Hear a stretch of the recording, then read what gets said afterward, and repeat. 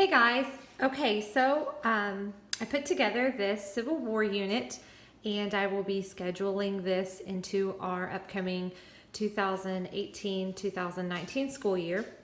I will mainly be focusing with the three older kids with these. Most of these will not be cover-to-cover books. I will be reading some things and then I will just schedule in certain additions to it, because when we do any kind of unit study, like we're stopping and we're studying more on one specific subject, it will go in throughout most likely at the end of their day, we will start discussing this. I like to do it for just a week or two at a time, but sometimes there's so much information that it ends up going beyond that. But it just depends on how the school year is planned out and if we have any field trips and different things like that added into it. So this is the Civil War unit, and let me show you the books that I've chosen and why. And we have so many books on the Civil War and the Revolutionary War. Actually, I would say World War II, we have several books on too, but those two wars we have the most information on. And so I didn't get all of the books out. I left some on the shelf that I thought, well, okay, while we're in this, if they want to grab that off the shelf and look, but I won't include it, because we would just never stop learning about the Civil War if I included all the books we have. So like, I'll just go ahead and the DK Eyewitness books, I have one of those for each war. And different things like that, like space, and I'm sure most of you have those books. Those I've decided to leave on the shelf, and they can pull those off and look at those during the units if they want to. It's mainly, any kind of DK book is like walking through a museum anyway, so that way they can look at it on their own free time and read the little information on whatever object or story they're looking at. So, okay, so these are my picks, and decided where I need to jump in at. I guess I'll start here. This was $1 at the Dollar Tree, and I have several books of all different subjects from there, and I kind of throw them because they're easy readers, and they're actually beneficial to adults, but they're not too informational where the little kids can't enjoy it and think it's fun too, and it's pretty easy to get through them. Sometimes I don't read all the way through them if I don't think, okay, well, that's also talked about in such and such book, so I'll just wait till we get it there. But this is cool because it at the very back of it, it shows you locations and where they're at, like historical sites that you can go and visit that have to do with whatever the book is about. So that's really neat. So we will be going through this book, the Civil War. And then I wanted to, now I will not require this to be a complete read. I've read this. It's one of my favorite books ever written. So what I've done is there's so much information in this book, and it's, oh gosh, if you ever get started reading this, well, if you love history, like I do, and you get into learning about different things. This is called Manhunt, the 12-Day Chase for Lincoln's Killer, and it literally goes through so much information from eyewitnesses, and it tells you the story. Cover to cover is like the 12 days, literally. It's like, it is so great. This book was so good. It is definitely my top 5. Books ever read. The author also has a book that I have here for the little ones, and we can read this together. If I need to schedule a time where I can sit and just read this book cover to cover for the kids, and it's very exciting. It's kind of scary to think that this really happened. A lot of it is either letters or quotes from people. When they were being interviewed and giving their testimony of what happened. And then after, obviously, we get through and they capture John Wilkes Booth, and well, I mean, obviously he dies, But after all that, it tells you more information about people's lives and what happened after all the dust had settled, and really, really interesting information about the young fella and his girl that were in the booth with Lincoln and whatever happened to them. Just really good book. I will just say that this is a really, really, really good book. So as an adult, I would take the time to sit out and read this if you enjoy history. But the author also made this book, and it is a child, an adaptation for young people. And so we will read this book cover to cover. Very good. And my kids have not. They bought this for me because they knew how much I loved Manhunt, but they have not read it. So we will be reading that. Okay, so these books, well, let's just show you this one. So this is really cool. It's the only one I have of these, and they have all kinds of these little indexed cards.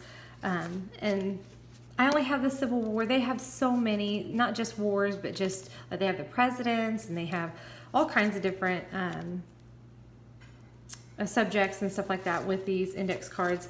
But I will pull this out with this unit study because these things get the kids engaged, and they really have fun with these, and they love this kind of learning. So I will be pulling this out, but just to give you an idea of what's on this Civil War. So you have your all your men and different places and stuff like that that have any significance to the Civil War, and then they'll give you a little information on the card underneath it. So the firing on Fort Sumter, strategy and tactics, first Manassas. So all these, see if we can get through some of these. They're getting stuck together here. You can see these. There we go. So it's really, there's Robert Lee. Okay. So there you go. So that's a good idea of what this is, what this all includes. I do recommend these. These are so much fun, and the kids enjoy them. And if I could make, I never really liked history as a kid, which is funny to say now because I'm so in love with it now. I've become my father, but when I was a child, I did not enjoy history class. I liked math. Math was my thing. And now that I'm an adult, I just really love learning about history, and I have found that this stuff makes my kids love history too, even the ones that are more like me as a kid. They really didn't enjoy it. So that makes it fun for them, and they will want to stay in tune with what I'm trying to teach them. Okay, so this is Fields of Fury, the American Civil War. And this is actually pretty graphic, and it's a lot of information. I will probably pull out information. They have this at their fingertips if they want to read. What's nice about this book is it'll give you a nice big picture with the information on the side. So like, okay, Gettysburg here, obviously, and then the quick facts. If you are learning about the Civil War, pick this book up. This is really a great book to give you all the information that's really interesting and easy read.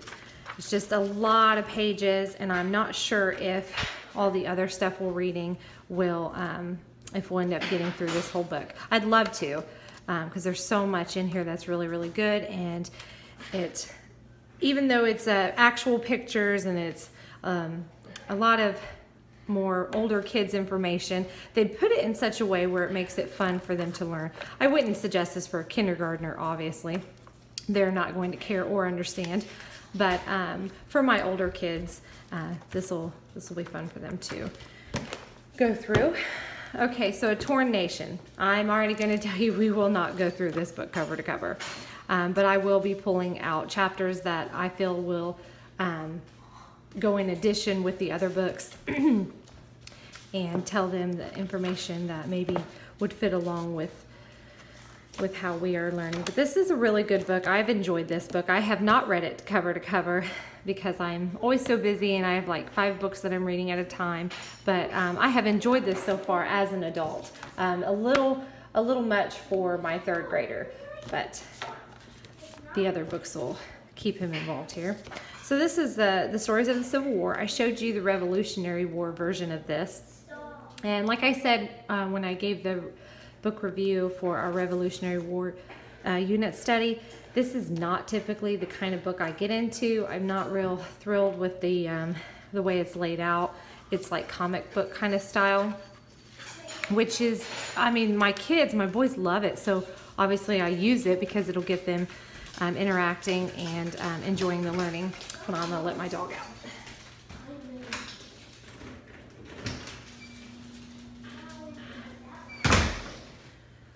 Okay, but it's just not my cup of tea.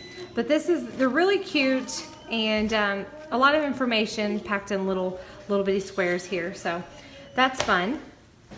This I've had forever. Obviously, it kind of looks worn, and I thought I would throw this in here, and I can read this just in one sitting with them, and it'll kind of add to the see, obviously Slavery's Dark Shadow. It'll add to the times and give them a feel for what day and age we're looking at, and Abraham Lincoln, what he was going through.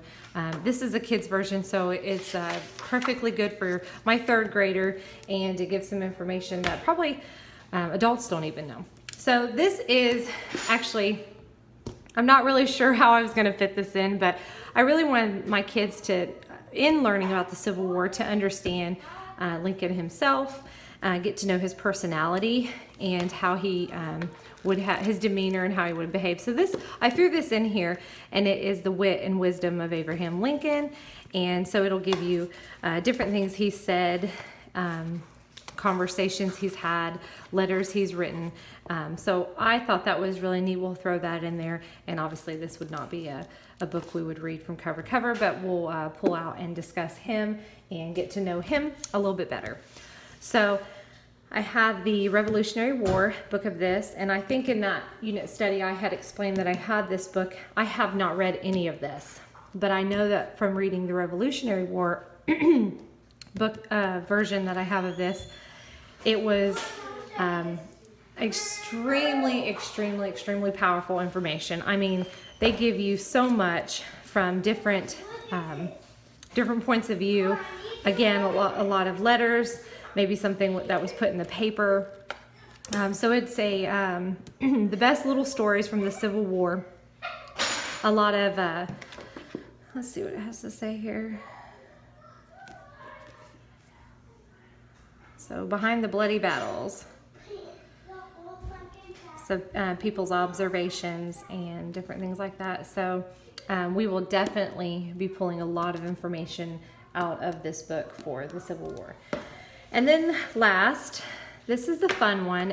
Again, I kind of was steering away from some of this stuff because, like I said, if I pulled out all of my Civil War books, we would just learn about the Civil War nonstop. We have so many. We have a very large library. But I really enjoyed these, and these are the only 2 books that I have found that are made by these people that are made in this fashion. And if you guys find some or know of some, please leave a link or comment below, because I love these. I have the Revolutionary War one, which I've shown in my Revolutionary War unit study, but the Civil War one is the only other one I have, and I love it. These are so much fun, and again, getting the kids interacting with it, pulling the little letters out, lifting the flaps, and then I get to read and explain things to them. It's a lot of fun. So you'll have your map, and then you'll go into, and it's actually made very well. It's like cardstock, so it's not going to tear up too easily. But then you have your little flips here, and then you'll turn, and there's an envelope with a letter in it giving information. And then another letter, which kids have already been taking them out.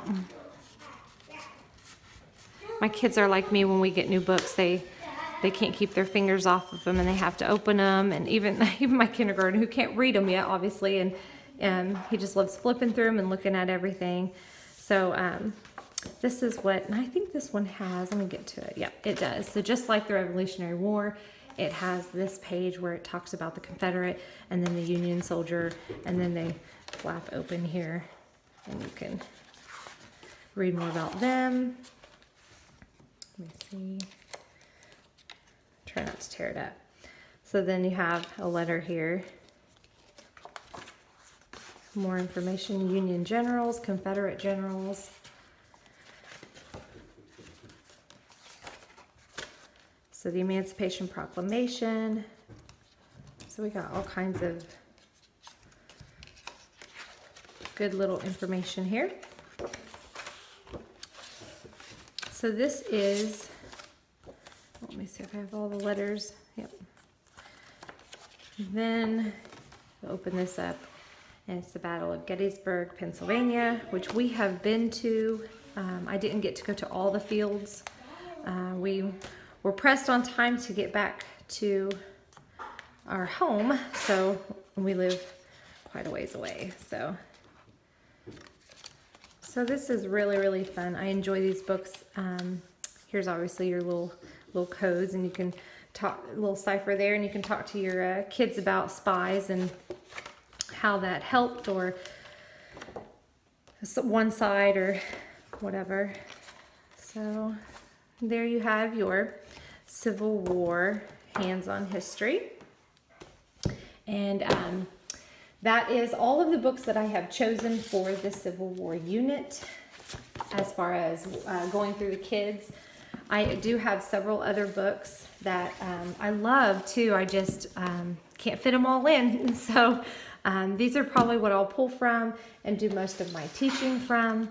But if you guys have a book that you think I would be interested in for this study, please leave a comment below. If you liked us, give us a thumbs up. Thanks, guys. Bye.